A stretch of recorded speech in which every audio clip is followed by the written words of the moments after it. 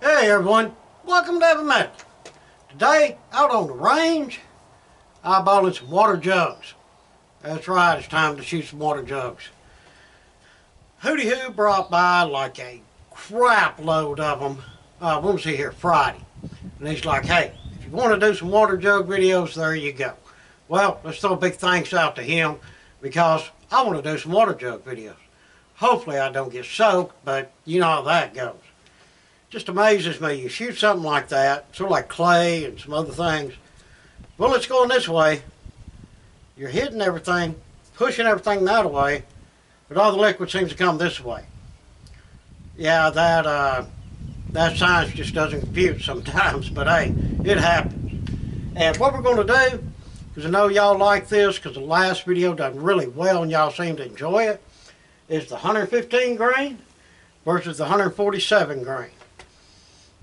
For the 115, I have some of this Tula. And this is basic 115 grain steel case, full metal jacket.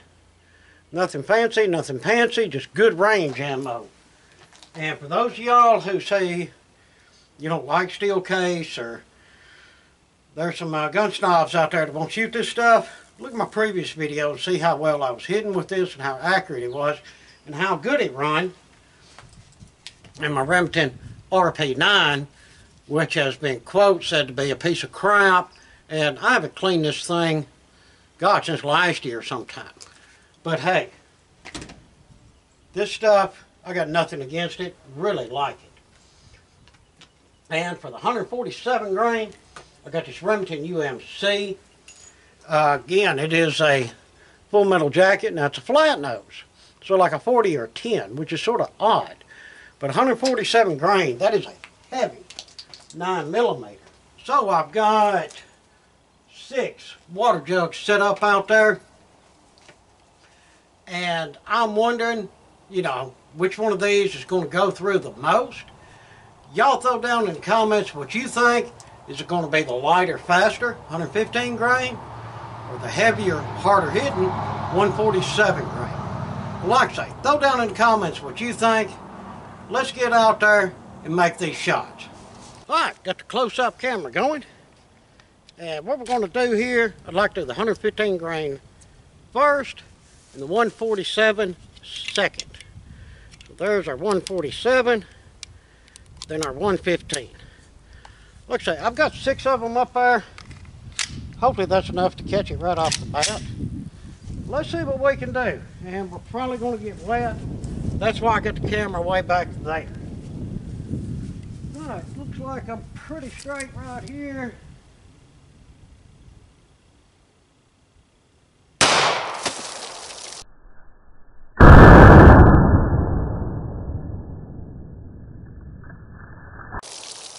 Wow, I didn't get wet.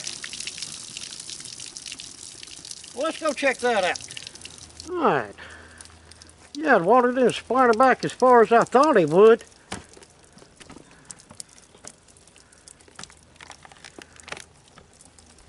Alright, so we got 1, of course.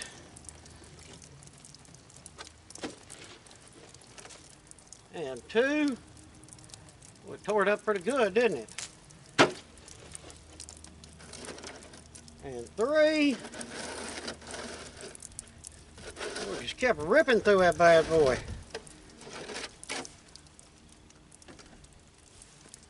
And 4.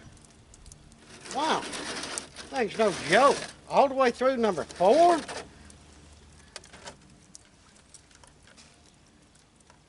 There's a dent. There's a break in number 5.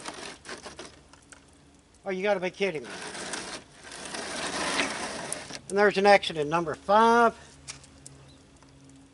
See a break in number 6.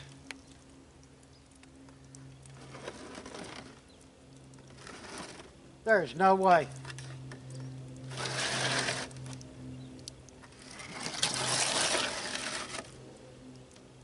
Right there. Exited there and come out the handle. I would have not believed that if I wouldn't have shot it. I thought for sure 6 would have caught that. I was thinking around 4, maybe 5.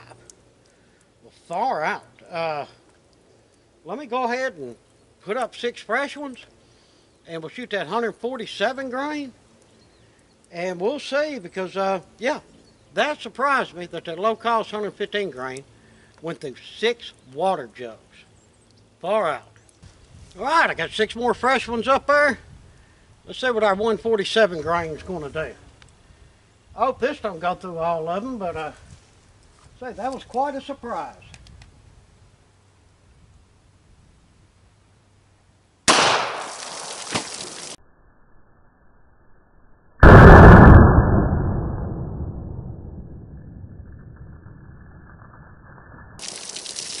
We are clear.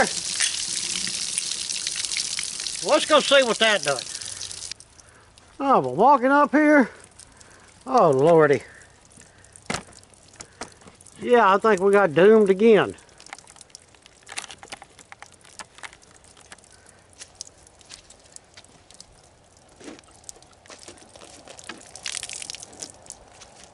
There's one. There's 2.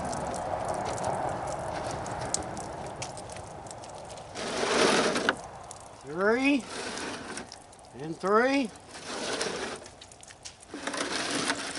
4 in, 4 out. Yeah, 5 in, 5 out, and 6 of them. I believe that was an in and an out. I'm not seeing the bullet. I see a lot of tore up here. Huh. Okay. Yeah, I see it cracked up right here, so I do believe that it went all the way through that one, and yes, it did. What a bummer. And like I say, I don't have enough jugs to redo that test, but that still shows us something. I mean, 9mm is often, you know, frowned upon sometimes by some people, especially just the basic 115 grain stuff, like that low-cost Tula ammo. And I'm here to tell you, stuff's no joke. I mean, if you're attacked by water jugs, don't worry. A minimum of 6 will go down with every shot, so you have that. Well, guys, appreciate you watching the video. I apologize that we didn't catch a bullet, or we did not come to a good conclusion. Sometimes it just happens that way. But at least we know that either one of them rounds will get through 6 water jugs.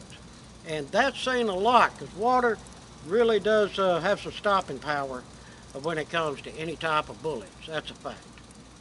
Well, guys, I appreciate you watching. Hope you enjoyed it.